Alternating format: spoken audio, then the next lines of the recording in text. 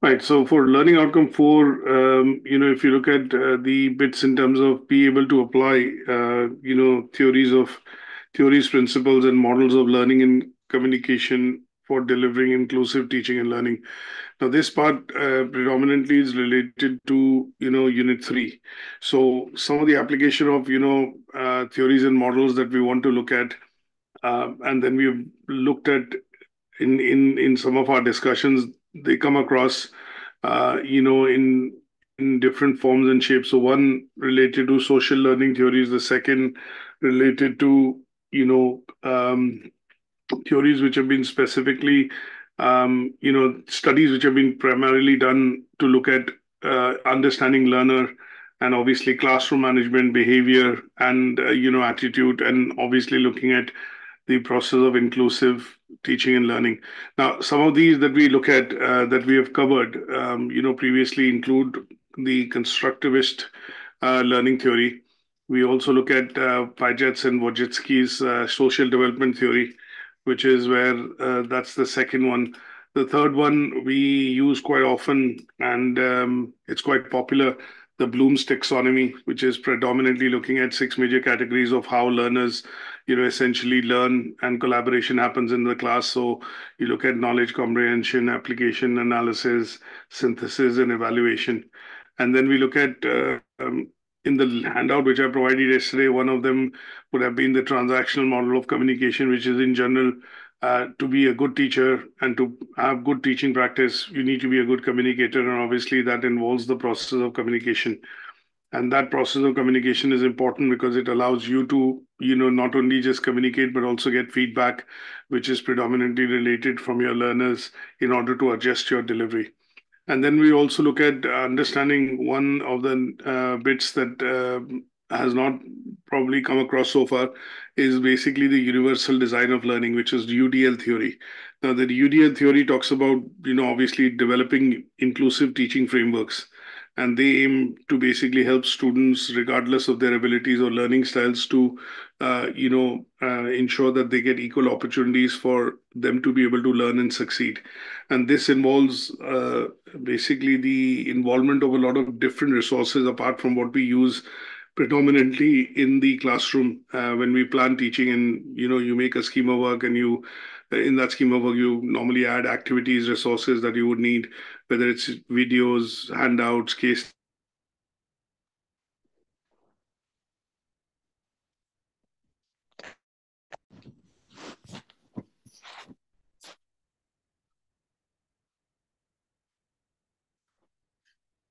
presentation to learners. And that would also mean that they would have the ability then to express and action things which are related to ensuring that they are engaged in the classroom. And that would also inform the teacher that there are enough, if there are not enough, let's put it this way, if they are not able to engage, then obviously the teacher gets the feedback that there needs to be other ways in terms of how we need to look at the process of getting them to engage, getting this representative group, which is probably not participating or not engaging, to look at, their representation, and also, at the end of it, use the, let's say, technology to be able to ensure that they have accessibility, and in I would say in general provide them options to be able to look at various other, let's say, tools or methods through which we can look at. So basically, there's a bit of an investigation which needs to be done. If nothing seems to be working, then how do we get them to engage, interact, participate in the class? And that could be done in different formats. Sometimes when you look at adjustments, in some cases that, for example, when we look at dyslexia, people, sometimes they need a scribe, sometimes they need additional time to be able to write exams or papers. And those are the adjustments that you normally end up making. So in some cases, sometimes we also look at multiple types of assessments. So if the assessment, standard type of assessment is an assignment or is a paper, then in some cases they are modified to suit and adjust to the requirements of the learner because of the context of their disability, or say, for example, in some cases, a special need. So those are the bits of theories that we will be looking at, four or five in particular.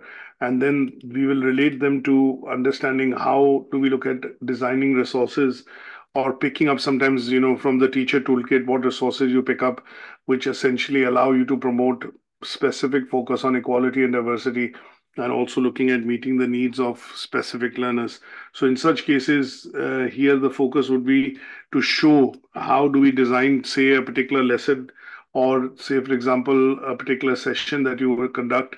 And in that, what we have to do is show the implementation of the equality and diversity policy, and maybe take up an example of a specific learner who has a special need. And with that special need and the learner, how do we look at modifying some of the resources that we use to teach and deliver, which are making, I would say, which are better adapted to that to the needs of that learner.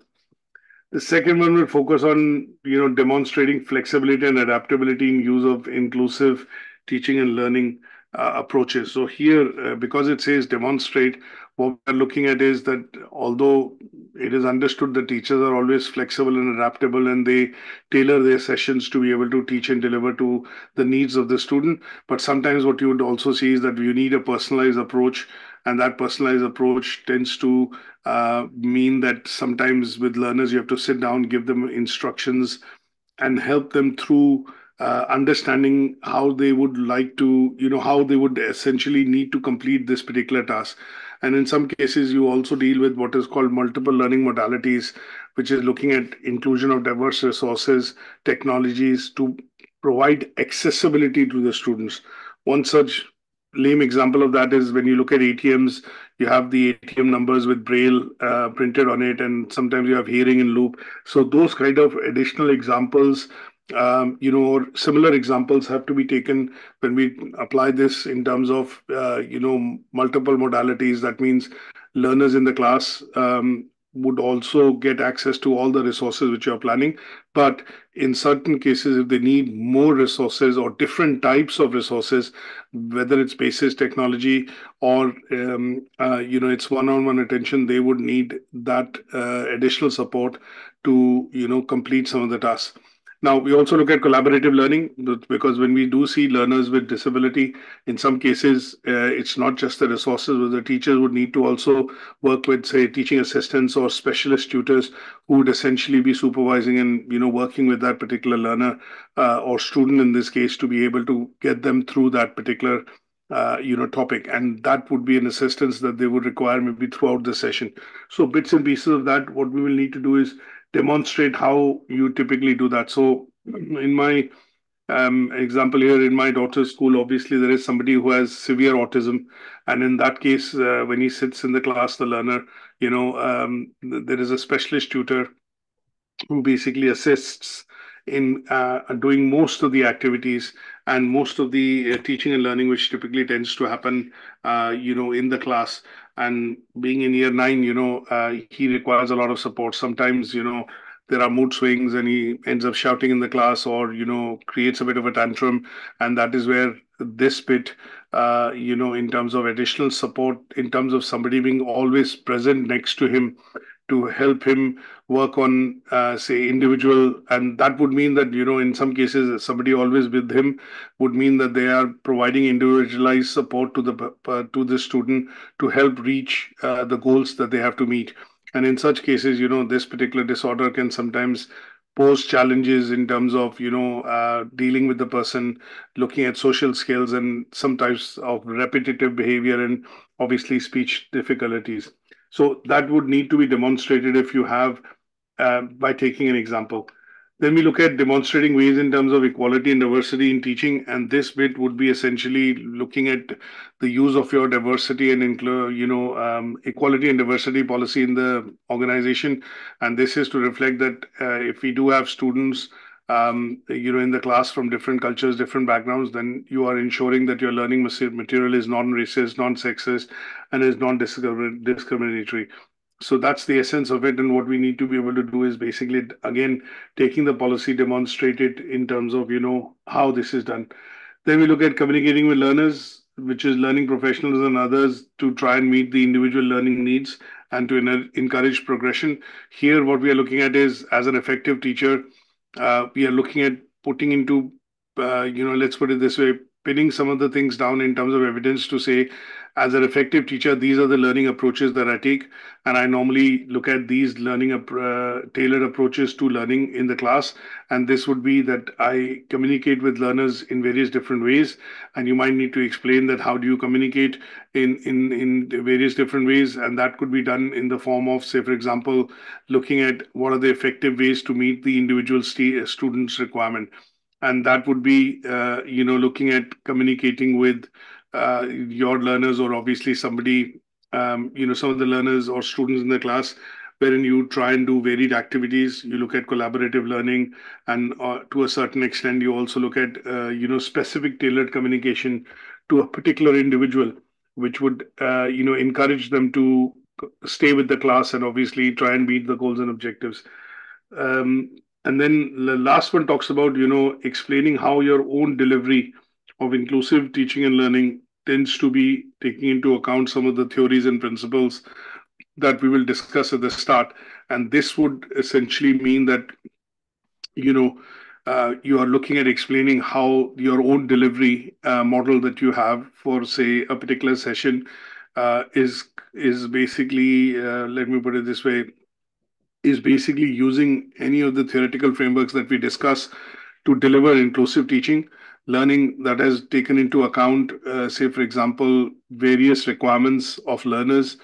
And the whole idea here is that when you take into account some of the theories, what you're looking at is to make your teaching more inclusive. That means you would look at methods which would provide flexibility. You would look at methods which are going to be using both, let's say, not both, but maybe using all the different styles that you require to be able to teach in the class, which is visual, auditory, kinesthetic, and, in some cases, using a combination of those. And then when you plan out some of these activities and you distribute, or say, for example, give out these activities in the class to children, what you do is you basically look at accommodating the needs of the students with diverse learning needs, their abilities, their backgrounds, and their experiences. So sometimes what I wouldn't want to do as a teacher is to show a bias that, okay, this learner is quite intelligent, it comes from here, and I'll probably give him this activity because he would be able to carry it off, or, do that activity quite well. So here the idea is to try and balance the needs of your students, children, learners, and take into account what are their needs in terms of their diverse learning needs, how they are affected by their abilities, which could be different types of abilities, and then looking at their background and experiences, and then adjusting, your delivery to make these sessions more inclusive. That means they're more flexible, they are instruction led, they are sessions which are engaging, interactive, both verbally and visually, and that allows learners to participate and obviously, achieve those goals and objectives which have been set for that session. So that is what you would need to explain theoretically in the last learning outcome. So some parts of the outcome are, practical. So the first one, design, demonstrate. Demonstrate is practical. Communication in the last 4 and 4.4 and 4.5 are pretty much, examples that you would need to, define or talk about theoretically, and they would essentially be helping you showcase that what theoretical models or models of learning and communication you use to be able to teach and deliver in the class, which allow and show that your teaching practices are inclusive, they are flexible, they are accommodating, and they are tailored to meeting the needs of the requirement of the learners. So if we look at the slides in the presentation that I've got, obviously some of them are tailored to predominantly cover these assessment criteria. The first one in particular that we want to look at is basically understanding some of these theoretical frameworks. So yesterday we looked at 3 or 4 different types of theories. And when we look at these 3 or 4 different types of theories yesterday that we talked about, we basically focused on, a few, and they were Bandura's theory. They were, theories from, I would say, Skinner in particular, and then, from Lee and Marlene, which were predominantly related to the social aspect of learning.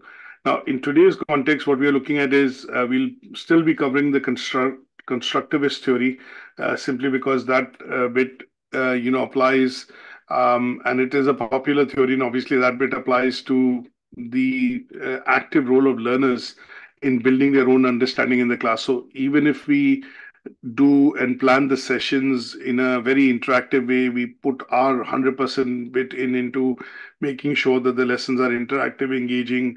They would, let's say, get all the learners together in terms of understanding the session. But at some stage, what we need to have is a buy-in from the learner, which basically means that they need to be actively engaging in the sessions to be able to build their own understanding. And that is where this constructivist theory comes in, is because it requires active participation. It requires learners to be able to construct and put what they are learning into knowledge themselves. And at some stage, what this would also inform us about is the competence and capability of the learners in terms of putting the information together.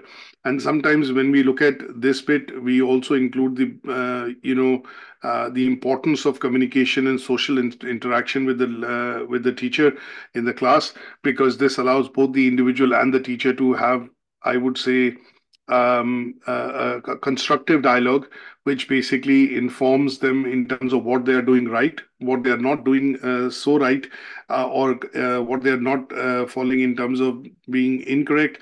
And then that is where the teacher has the ability to go across and correct, so that the knowledge and skills that they acquire at the end of the session are basically recognizing what is being required to be completed or achieved in that particular session.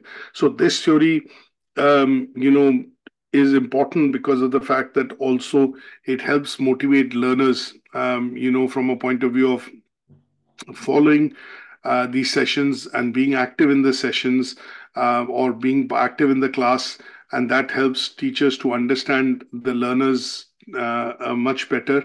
And sometimes it is also the fact that when individuals, or in this case, when I say individuals, children and students or learners, they actively engage with the teacher, then rather than passively accepting the information which is given, allows them to also look at using or building their I would say cognitive skills. That means problem solving skills, or skills which will use, which will, let's say, warrant the use of their brain, or I would say, how do I put this across? So if I say, it'll basically focus them on using, and let's say it will basically align them to have focus in the class, pay attention, obviously then process the information to a certain extent which is being provided, and then remember things which will help in building their knowledge in terms of the subject or the session which is being taught. So one of the theories that we can clearly apply, with regards to ensuring that we have children, learners, engaging with us in the class at any given point in time, would be to apply this constructivist theory of learning, which basically says that learners just do not take in information passively, but sometimes it is important for us to get them engaging, interactive, get them to participate actively, and that would allow them to be able to, gain knowledge, and that knowledge, gaining of knowledge would then also involve, because they are actively participating, that would also involve a bit of social interaction, and that social interaction would lead to confirmation of the knowledge and the, let's say, the subject matter that they are studying, to gain knowledge from it going forward, that thereby achieving the objectives which are set for the session. Then we look at this Vygotsky's theory, which is Piaget and Vygotsky's social development theory. And here the focus is primarily, as you understand, of this particular theory, is to emphasize on and assert on the development of cognitive function and learning ability, which obviously can be guided through by doing meaningful social interactions.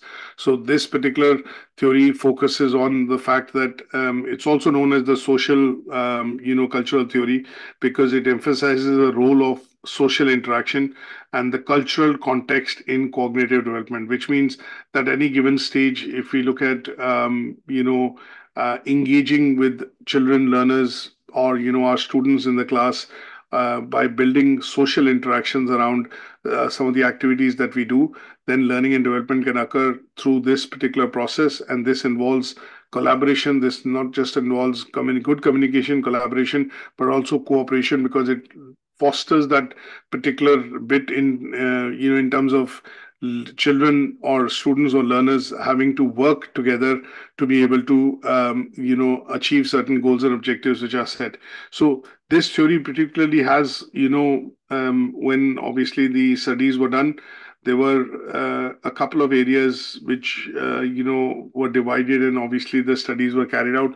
So Vygotsky actually proposed that, there are some stages through which learners go in the process of learning when they are learning, and that was the zone of proximal development, which is a word or a term that is quite synonymous with this theory, which is, ZPD. And ZPD basically was the, if you draw up a circle, and then that circle is the zone in which you are working with the learners. So what you try and do as a teacher is to try and find out what is the zone for proximal development. How far are students from you in terms of that particular zone when it starts, and how and what you do in terms of starting that social interaction, communication, collaboration, cooperation, which will get the learning side of thing going. And then there are bits and pieces in terms of, understanding how this interaction looks at, getting the learners involved. And then to a certain extent, we also look at the, effect of teachers using, because if you are to go from point A to point B, what teachers are looking at is using the scaffolding techniques to, break things down, bigger things down into smaller bits, and then slowly and gradually moving the learners closer to the zone of proximal development, which means that their and your understanding with regards to, at any given stage from a point of view of development would essentially be closer to what is required to meet those goals and objectives. So this particular theory, centers around the fact that when you give an example that I would give here is when you give a task to a child or a, student in the class, they would also need some sort of assistance initially to perform that task. Now, that assistance that you provide helps in building what is called communication. It also looks at building cooperation between the teacher and the student. And it also highlights the importance of how you would teach the student step by step to reach the end goal for that task so that they are able to achieve the task. And that process is now, obviously what we use and say the term scaffolding, because that is where the knowledge building tends to happen in parts, and sometimes the delivery of it in order to ensure that the knowledge building is permanent or is going to last. That needs to be done using the scaffolding technique, wherein you're slowly and gradually providing more knowledgeable, information or more information, which is going to help build the knowledge of the learners. Now, there are obviously four contexts to this particular theory, and it focuses on things like, cultural part. It focuses on social learning or interaction of it, in the context of, how this theory overall came about, and that is why it is known as the socio-cultural theory as well. Now, when we talk about, in this theory, one of the other things which is important is when we talk about the, higher mental abilities of the child, then in some cases, when we talk about things like reasoning and problem solving, there is some relation that Vygotsky drew up to say that the social interaction can also help. And the way the social interactions happen, that means the way you communicate in the class, the way you conduct the activities, the way you collaborate with your students or learners in the class to conduct those activities, can also help in developing reasoning and problem solving abilities with your learners. And this development predominantly happens through social interaction. It can be initiated by the teacher. Some of these activities can be, obviously done within the classroom. Some of them tend to happen in the external environment, but they have a long-lasting effect on how, the child's ability to reason and solve problems also can be addressed by, obviously looking at studying this particular theory. Then we look at Bloom's taxonomy. Now, Bloom's taxonomy is a very well, accepted model or a framework which we see being implemented in all schools, primary, secondary education, even in further education and higher education. And this framework primarily, looks at, in very simple terms, a hierarchy of how students or children or, let's say child would develop cognitive skills. And this model or framework essentially helps the teachers and students to understand how they need to go through some of the activities, content, curriculum within the class in a progressive manner. So this hierarchical model is a pyramid essentially, and this pyramid, there are various ways through which you can put this across. So if I look at bringing a picture here just to explain it visually, what you would generally see is that at any given stage, when we do talk about, Bloom's taxonomy, what we are looking at predominantly is the stage through which learners go through in terms of their development. And this development typically tends to follow, six important stages. So they tend to be knowledge, comprehension, application, analysis, synthesis, and finally evaluation. There are different diagrams and different, let's say, bits available when we look at how they, explain this particular model. But the idea here is that what we are essentially looking at understanding with Bloom's taxonomy is that when, Benjamin Bloom in the early 50s came across with this particular model and proposed this framework for categorizing how education and teaching and learning should happen in the educational context, he designed this particular framework to say that this is what the teachers should be able to follow when we are looking at building, curriculums. So when we talk about key stage 1, key stage 2, key stage 3 in the schools, what we are looking at is basically relating it to Bloom's taxonomy to say, okay, at one key stage 1, you're basically looking at building abilities which are going to be remembering and understanding. At key stage 2, you'll be looking at application and analysis. And at key stage 3, you'll be looking at synthesis and evaluation. And that is what, this framework essentially helps us understand when we look at putting it together from a point of view of application, in education. So you're looking at these six phases of knowledge.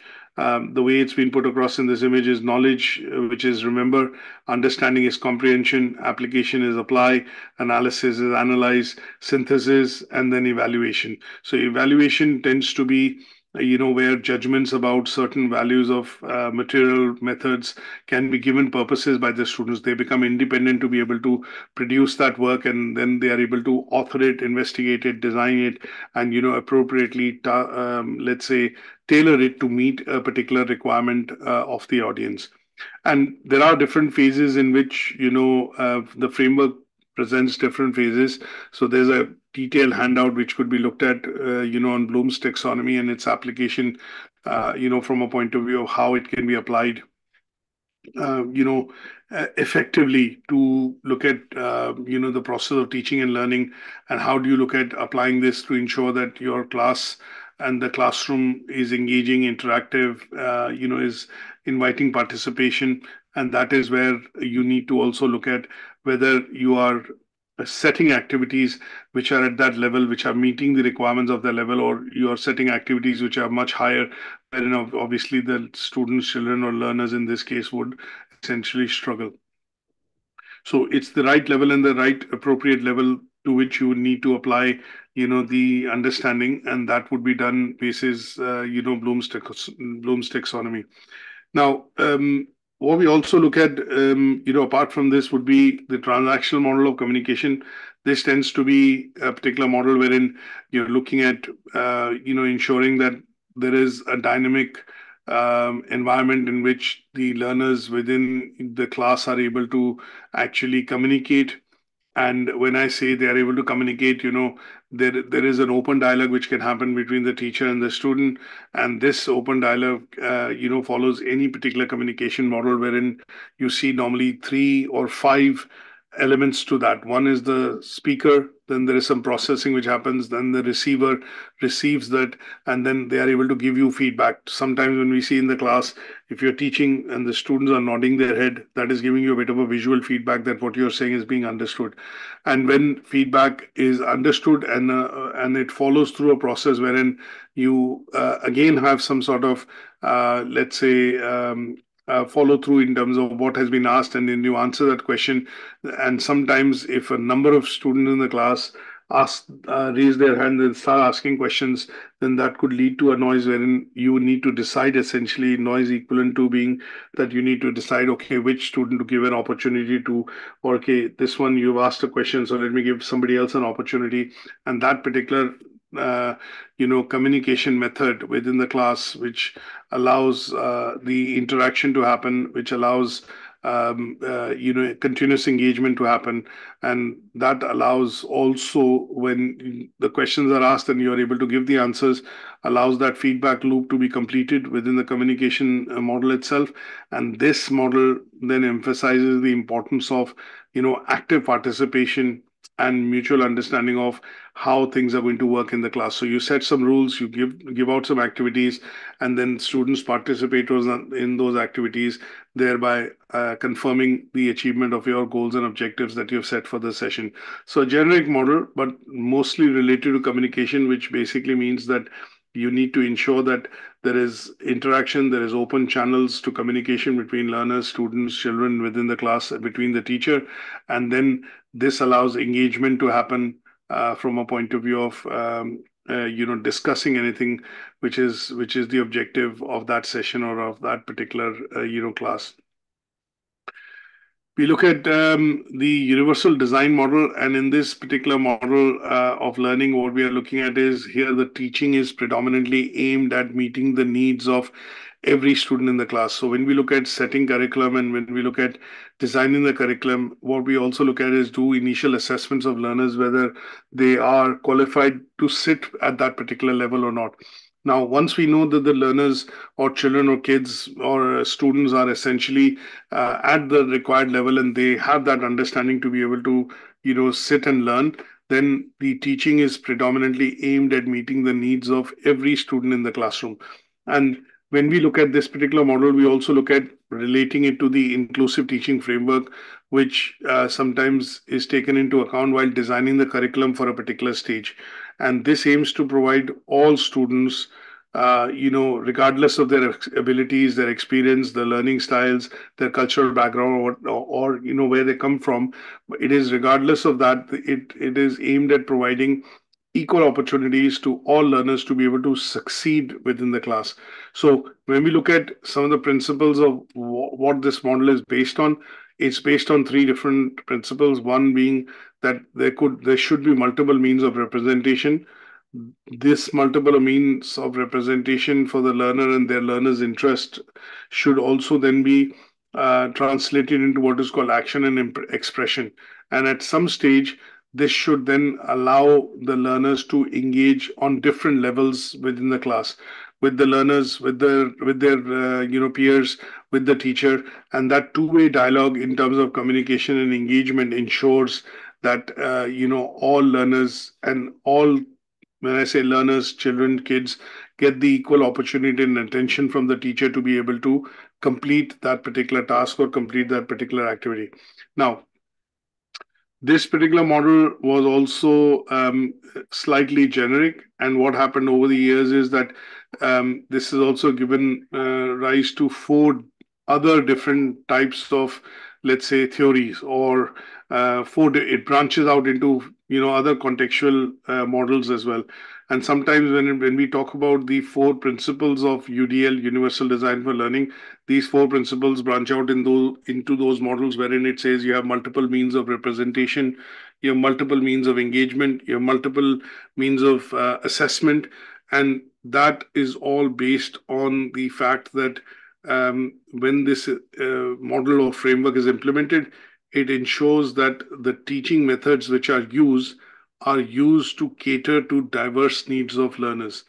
And that is why this model is more accepted, or I would say more put into practice within further and higher education, because here the needs of the learners would be as diverse as from where they come from, what their prior experiences and prior qualifications are. And that is why sometimes the curriculums tend to be open-ended in terms of the activities which are set are consistent, because everybody needs to complete that activity. But the way you reach the end goal, there is a lot of let's say, means of how you can engage, how you can action, how you can express, and how you reach the end goal, because every learner is different. And what sometimes teachers have to do is basically ensure that they are catering to or accommodating, I will put it this way, to the diverse needs of learners and how they would learn in a classroom. So sometimes you would see that when we look at, I apply this model specifically in distance learning because in our case, what we tend to see is that learners who tend to join programs with us, they are quite mature, they are adult learners, and they have the ability, they're not, let's say, novices in the uses of technology. And sometimes we see that these learners are able to learn from, different formats of how material is presented in terms of teaching and learning material. So it could be in the form of, video recorded lectures, it could be in the form of presentations, it could be in the form of handouts and written notes that we sometimes provide.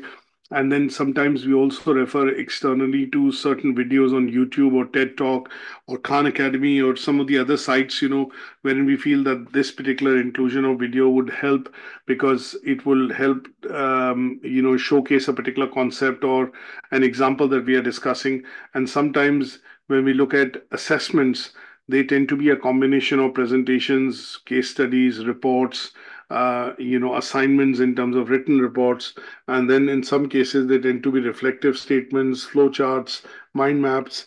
And the idea there is that the output through which their assessment is tallied, as long as it meets and shows the criteria, assessment criteria is being met, that allows us to look at, the aspect of multiple means of assessment as well.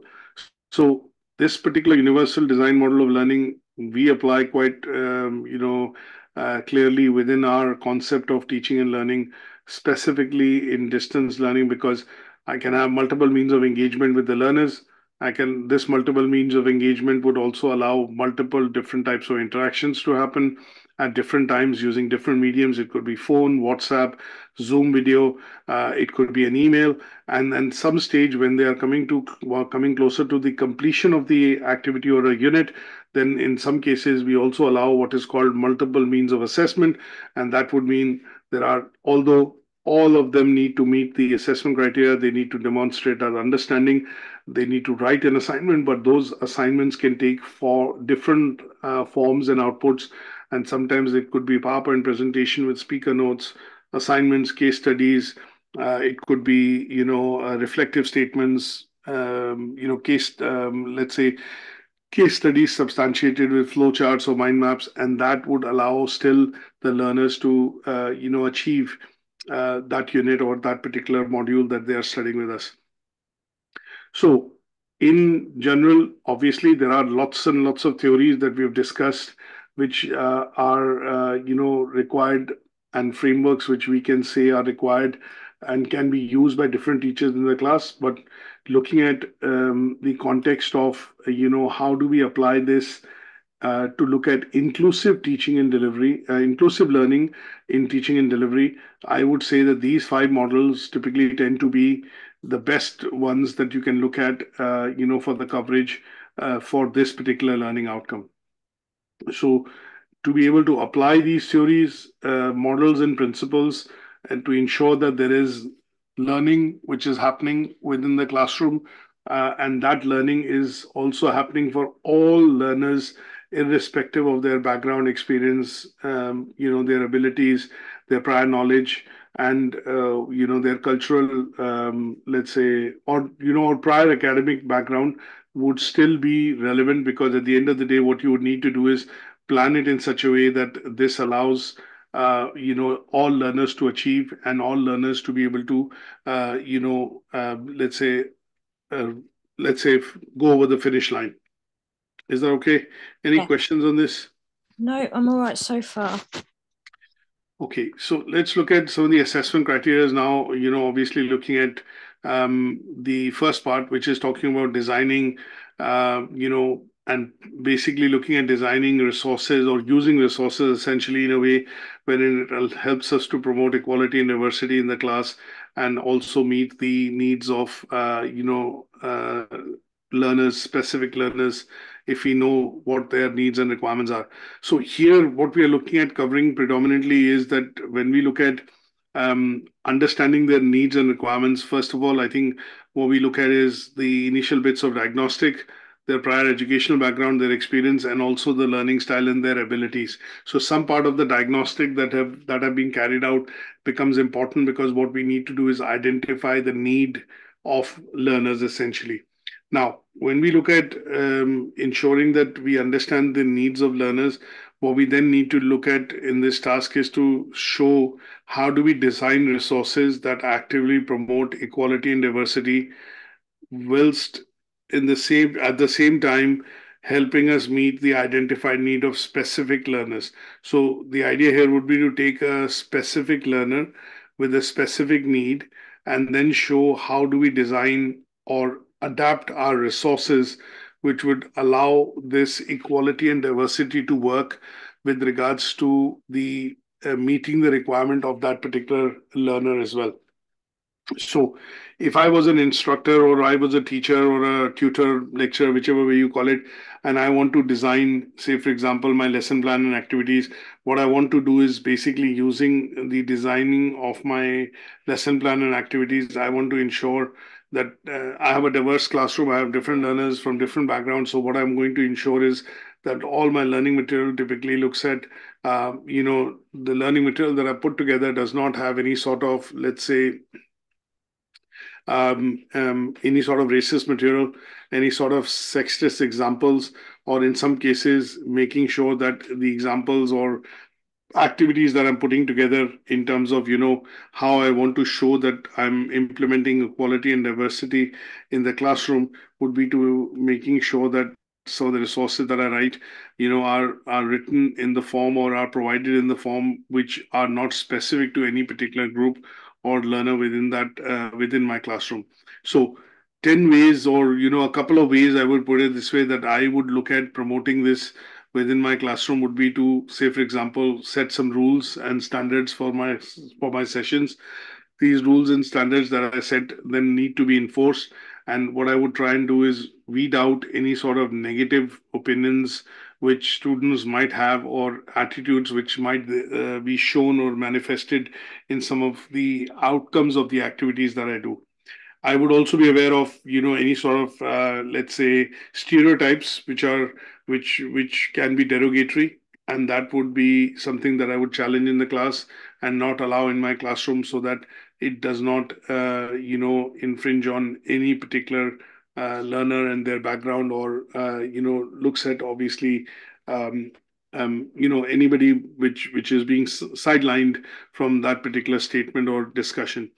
Then what I could also look at is some of the learning material that I create is adapted and is primarily making sure it's neutral, in the sense that it is in a gender neutral language, which means that some of the examples that I take could be of diverse people from diverse backgrounds. So, for example, if sometimes in my sessions, if I have to talk about leadership, I sometimes talk about Nelson Mandela or Barack Obama, but I'll also talk about other types of people who would probably not be, looked at from a point that, okay, I've got you in the class, and that's why I've taken somebody black as a person to give an example. But I would talk about other leaders like Mark Zuckerberg, or for example, Elon Musk and Steve Jobs or Tim Cook, and that would mean that there is.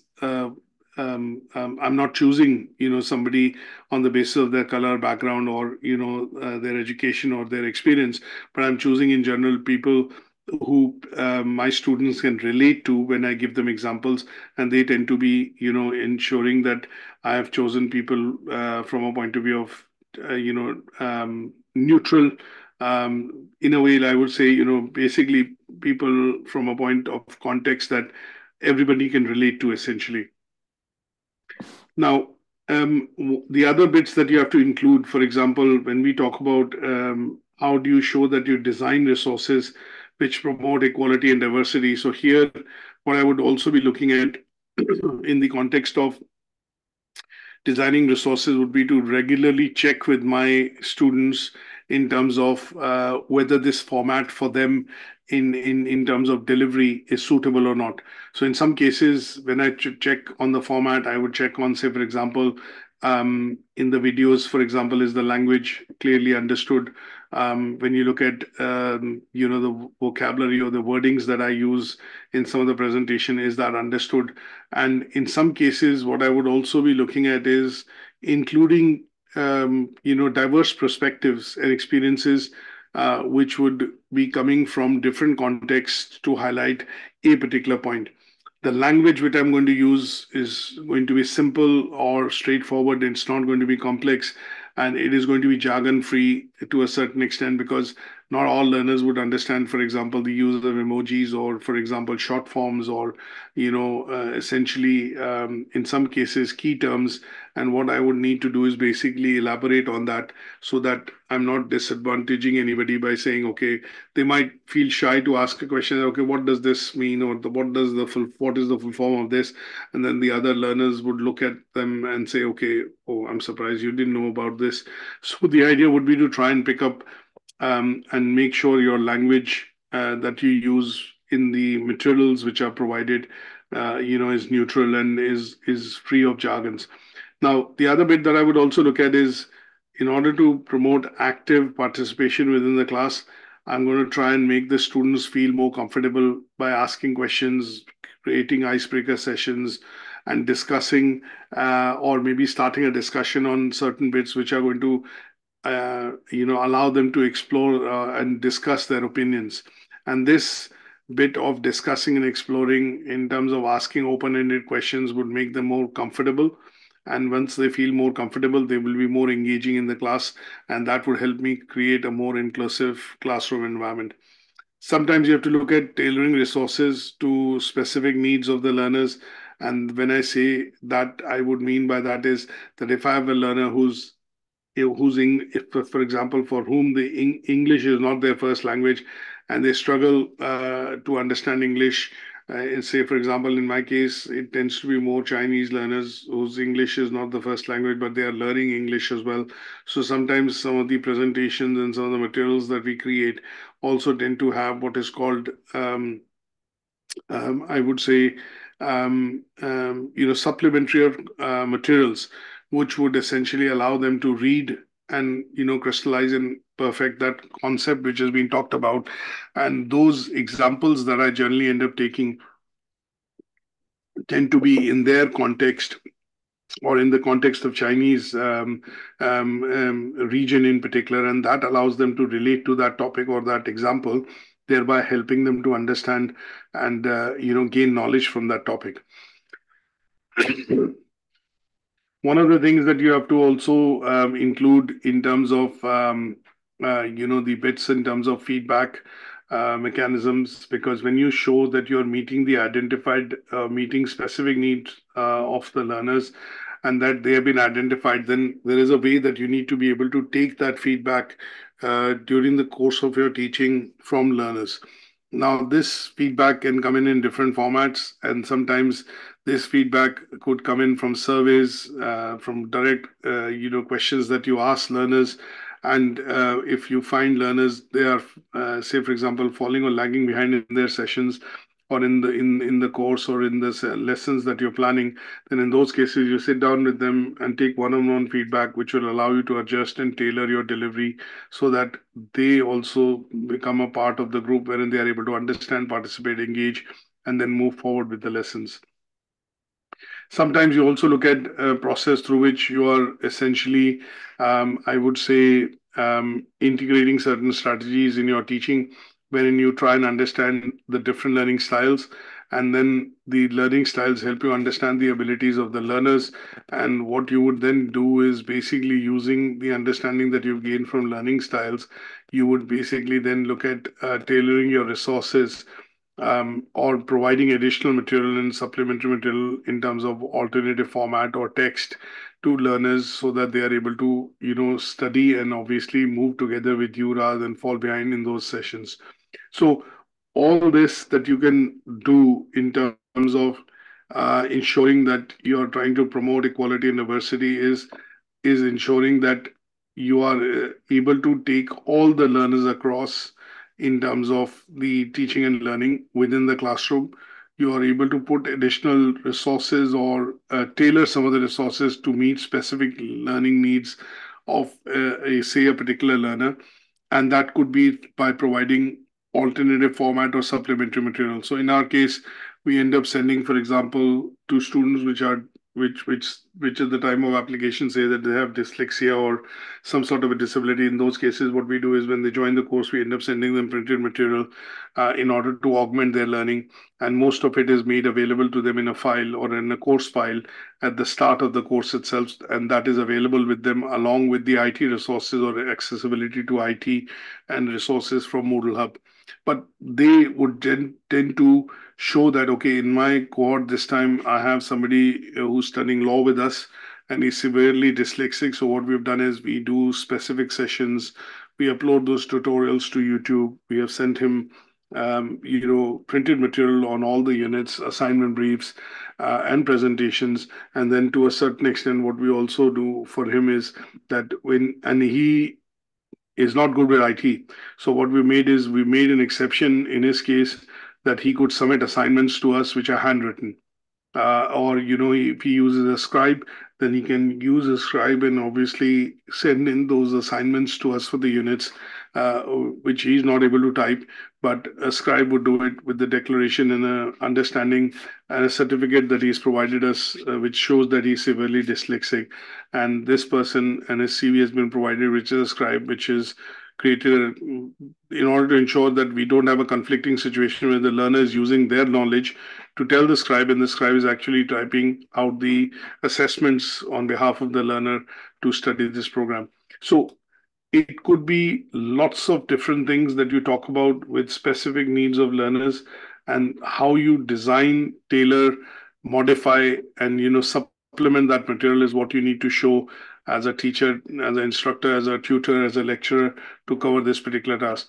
And in my case, for example, I've given an example using strategic HRM or a leadership module, and what kind of multiple forms of assessments or in terms of various types of let's say, resources which are provided to learners to be able to understand this particular unit and achieve the module successfully. So things like case studies. In some cases, we do interactive simulations, which are based on the fact that you pick up a leader of your choice and then give us details of why do you think this particular leader, follows this particular leadership style. And when you identify the leadership style, you explain why you identified this particular style with the person that you've chosen. And then we look at substantiating that with a bit of, let's say, a talk or let's say a talk or a speech which the leader is given by looking into, TED conferences or looking at YouTube videos, wherein that gives us an insight that, okay, what you identified as leadership skills and traits with this particular person is actually, analyzed by looking at that particular video and what the person is actually speaking in that speech or in that, conference. And then, Sorry, go can on. I just ask? So, when we're looking at kind of this and giving examples, so would I be looking at obviously that in the context of my RSC lessons and the things and types of resources I use within those lessons? Yes, so you would probably So I've used contextualize case it to, studies, yeah. I've used videos, I've used class discussions. So that they would be what I would sort of include here. Yes, that's correct. So you'll contextualize it to your context of how you're giving an example, because this task would need you to not descriptively provide it, but say that this is how I design and, let's say, tailor my resources to meet the requirements of specific learners, for a session. And then maybe also identify the specific need of the learner and why it is required for you to tailor these resources that you're going to provide during a particular session. So I've taken an example of, say, somebody who's severely dyslexic, the inclusion of a scribe, then obviously supporting the person or the learner in this case wherein we've identified a specific need, and then with that need, we put the different types of resources in place or provided the resources through different routes and methods so that the learner does not feel disadvantaged and they are also having the same opportunity to be able to achieve the unit and obviously overall the course finally in terms of the diploma. Okay. Yep. Let's go to the second assessment criteria, which talks about demonstrating basically flexibility and adaptability in the use of your teaching material, which informs that the approach that you have is inclusive, and the inclusive approach, then you could use different things like use of technology, and that helps you to meet the needs of your individual learners. So here, because it says to demonstrate, what we have to look at is we need to include a couple of things. One, we need to show how do you give personalized instruction to a learner. So if you have a particular child or a student or a learner in the class which has certain, say, requirement, how do you look at giving personalized instruction to that particular learner? That could be looking at, whereby you are providing additional resources or help. And in some cases, I give an example that, in my daughter's class, there's a person with severe autism, and there is a person who always is responsible for, providing support and obviously supervising the learning of that particular learner in all the classes. So that is looking at how do we when I give out an activity in the class, I might tailor a particular activity in a way wherein I might give just a brief handout to all the others.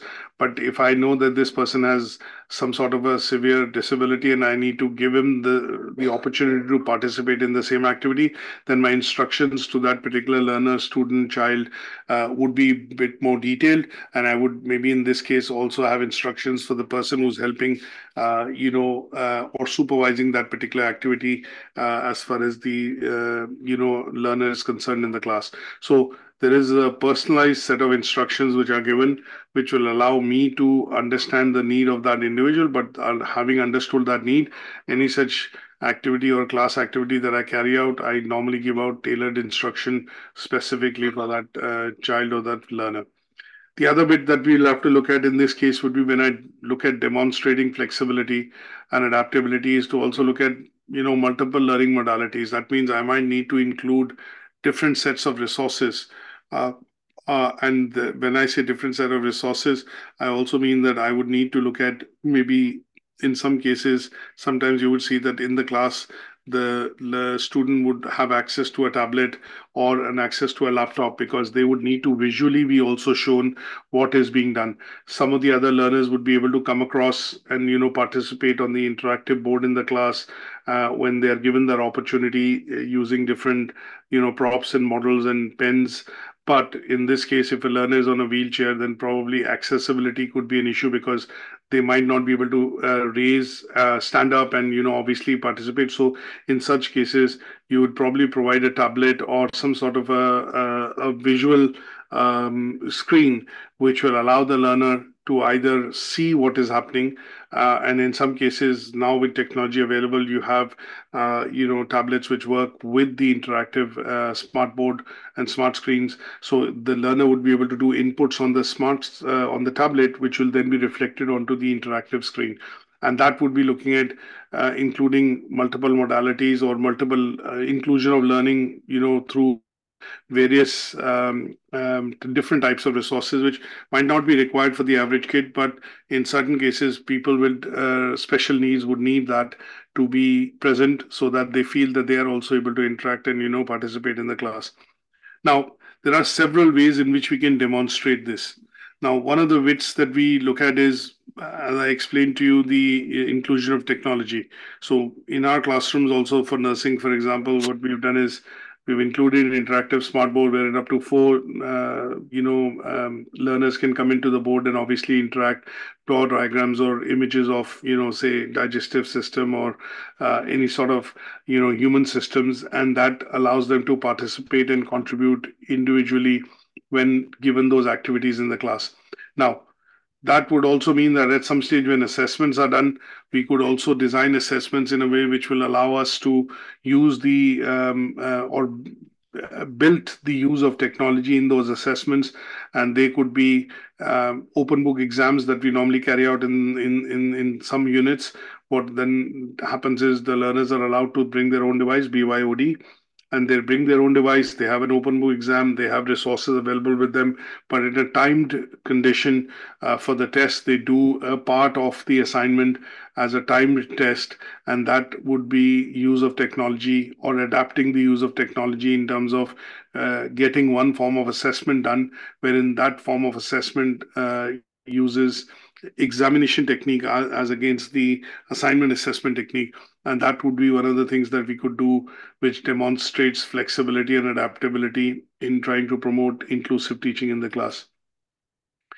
You would need to think of ways in which, where, and how you would be able to do this.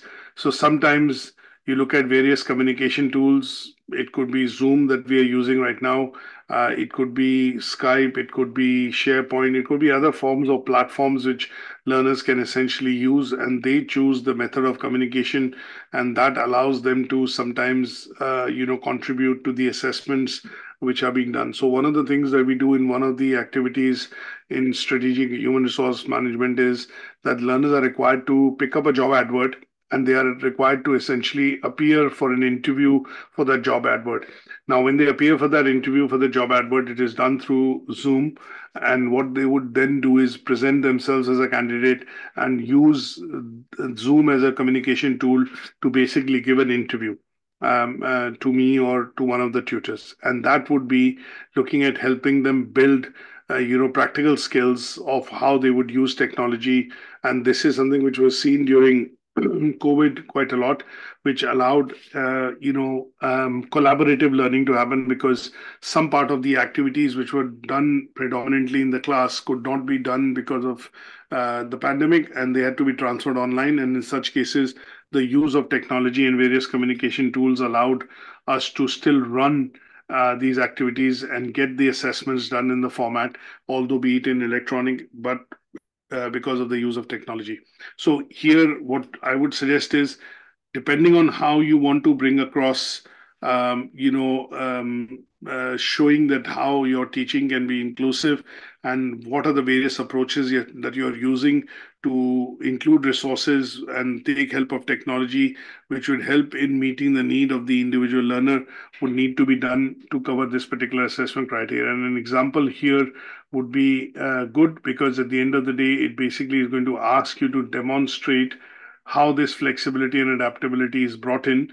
And one such clear route that you can look at taking, in my case, that I do, is use of technology. And use of technology allows me to show that this is what I've done, this is how it has been done, and that's how it allows the flexibility and adaptability to be built in, as far as when I do inclusive teaching. So when I do inclusive teaching, it also means that I'm recognizing some of the barriers which students have. And during the pandemic, it was not possible for them to come across to the premises. And in such cases, what I did was adapted the activity to include the use of technology, and that provided flexibility to the learners, wherein they could sit in the comforts of their home and obviously give this interview, which was recorded, and that allowed me to meet the needs of the assessment of the awarding body, but also allowed flexibility for the students to be able to complete that activity. Is that okay? Yeah. Now, the next one talks about demonstrating ways in terms of how you would promote, say, equality and diversity in your own teaching. So when we talk about the inclusion, or, the inclusion of, or say, for example, the reflection to how do I include the equality and diversity policy within, my teaching at UK Versity, what I would do is I have used my own center's policy on equality and diversity, and I will basically use in that policy essentially show how I implement the principles which are required for promoting equality and diversity in the class. That means I'm going to look at making sure that my learning materials are non-racist, non-sexist, they're non-discriminatory. And also what I would do is adapt some of my learning materials, which I provide to students, which would hopefully support the students who need the extra help.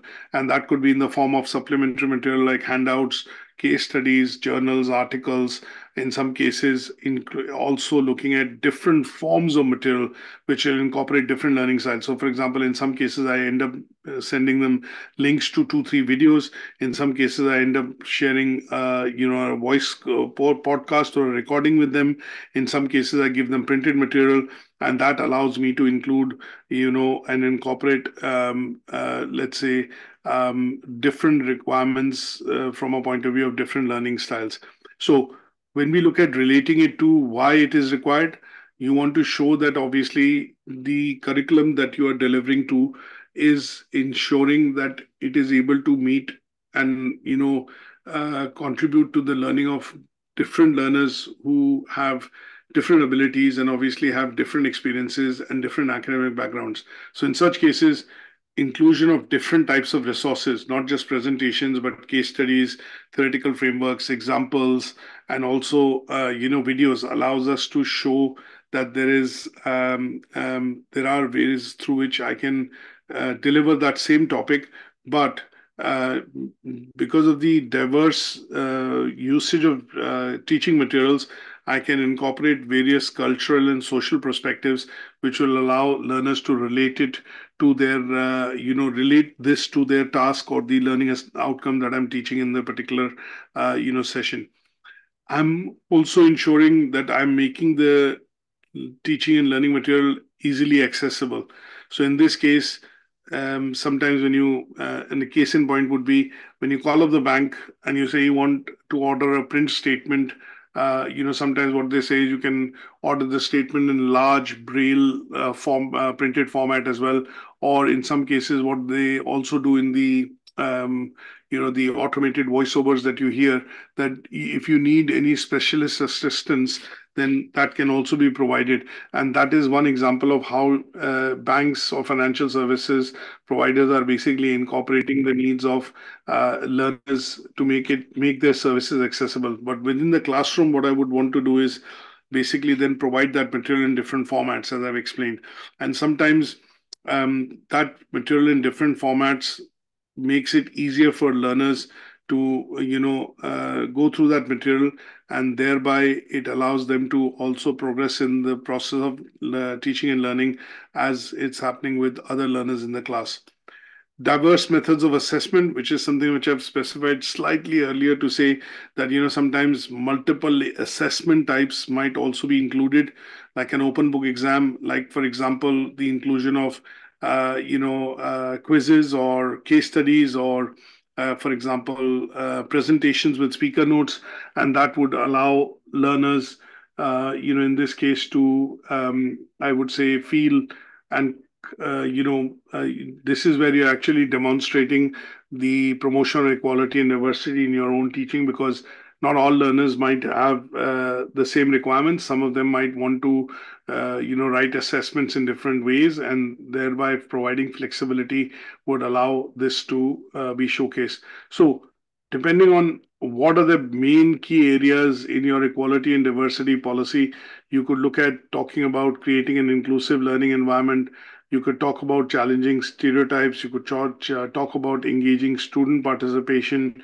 You could talk about flexibility that you give to students to be able to achieve and obviously submit the work. Sometimes when we have extenuating circumstances from learners, they need additional help, support, or additional time to be able to submit assignments or complete assessments. So in those cases, you're looking at obviously giving them additional time, and this shows equality and diversity in terms of your own teaching and learning. So any such point that you feel would allow you to uh, cover this would be the bits of how you would cover this particular assessment criteria. Is that okay? Yes, so I'm just picking out basically the key points of my equality and diversity policy and applying it to how it works within my school.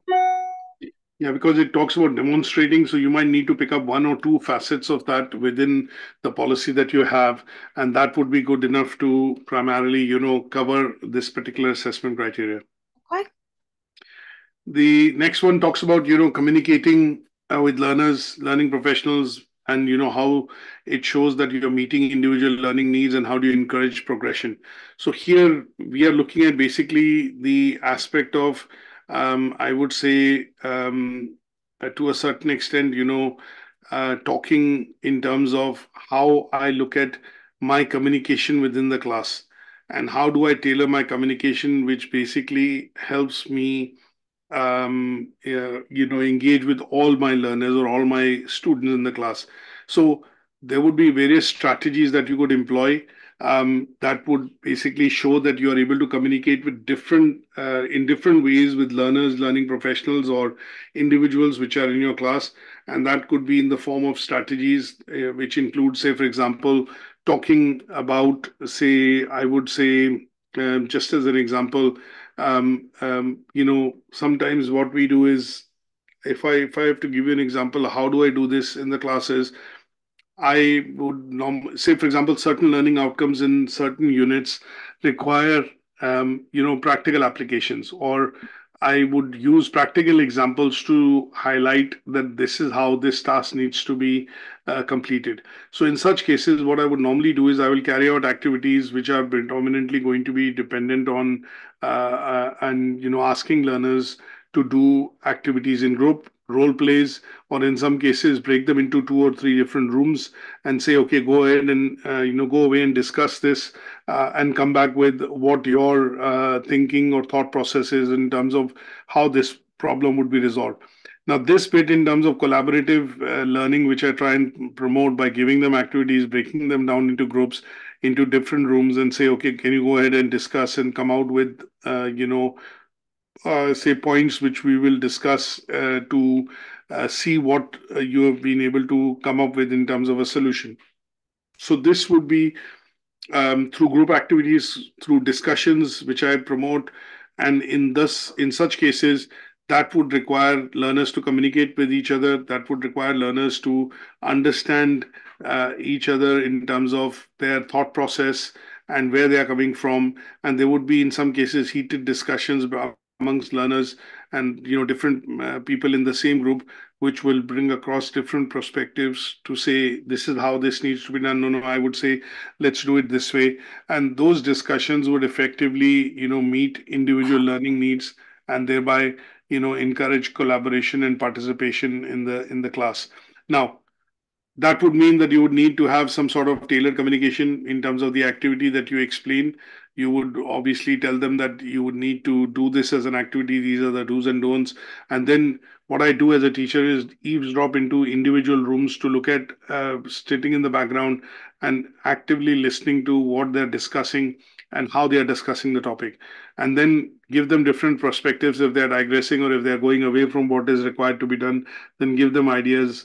And these ideas would essentially then not just help me communicate with learners, but also help me check regularly to see whether the discussion that they're doing is primarily on the lines what I want to do the activity, or are they digressing from there.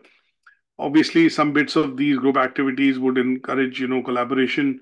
This would also look at engaging learners in particular. And sometimes what will happen is once these groups come together and then present their findings, because we will give them opportunity individually to present their findings, they would also look at, engaging with other groups or, members in other groups. And that could be sometimes take the form of external stakeholders. So sometimes what I do is if I give them an activity or a homework and say, okay, can you go ahead and discuss this, and we'll have a summary discussion on this next week. Some of them would go back and ask some of the other colleagues and peers to say that, oh, okay, can I get some help from you because you had gone through this activity last year, probably with the same tutor or the lecturer, and what was your line of thought or your discussion, and can I get some ideas, or can I get a reference to what you had actually presented. So in some cases they might even go across to people outside the groups to be able to get, I would say, data or information thereby, looking at communicating with other professionals. And that other professionals, when I mention, would be the alumni or, past students which have done the program.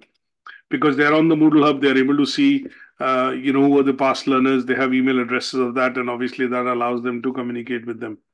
Use of technology, and use of technology in some cases also would be helping them to, let's say, complete a particular activity. This would encourage, obviously, some sort of completion of that activity, would also sometimes, let's say, completion of that activity encourages progression, because on Moodle we can see a visual sign that this particular document has been accessed and this particular document has been downloaded, and that allows us to say that, okay, this means that the learner has come up to this content and, has completed reading of this content, whether it's happening online or offline. And that is the use of technology that we use to try and see whether the learners are making progress on the.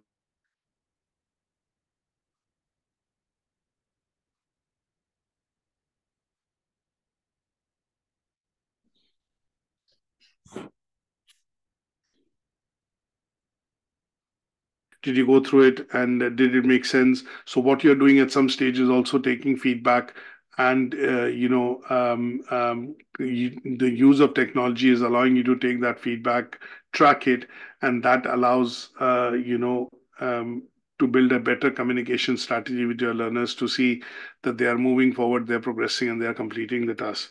So by looking at some of these strategies in terms of, how you would encourage students to.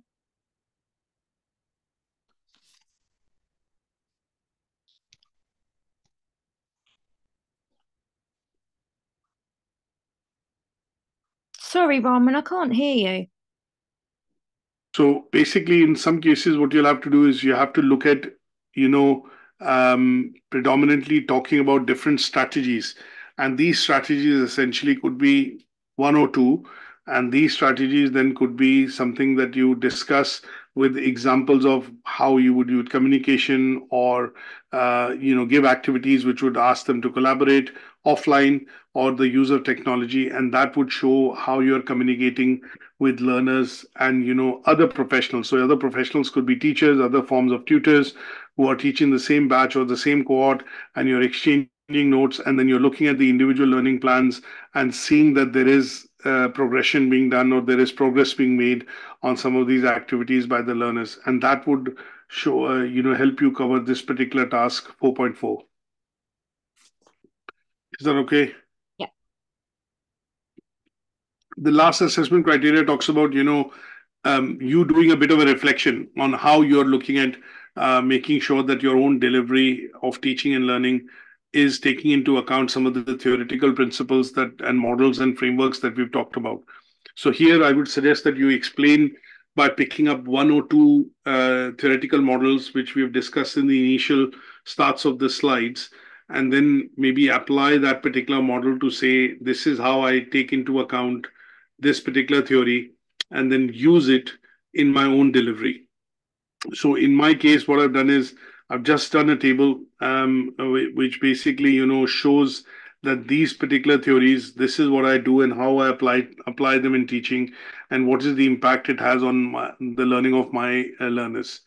And that is something that you could do. Now, I don't expect you to do it for all the theories, but pick out one or two which would essentially allow you to explain it in detail. Even one with a bit of an explanation in detail in terms of how it helps you in building an inclusive teaching classroom, or do inclusive teaching in a classroom, would be good enough. But here you would need to definitely explain the theory, say how you've related it to your teaching, and then towards the end give an example to show how this is actually helping you to essentially to create a classroom wherein you have learners who are learning and who are progressing and who are obviously meeting the goals and objectives which are set. That was the theory and explanation, and then an example of application. That is correct, yes. So one theory which you explain briefly, then you give out an example, then you relate it to how you teach in the class and why is it something that you can relate to, and then give an example to complete the, the task by showing an application that this is how it is helpful.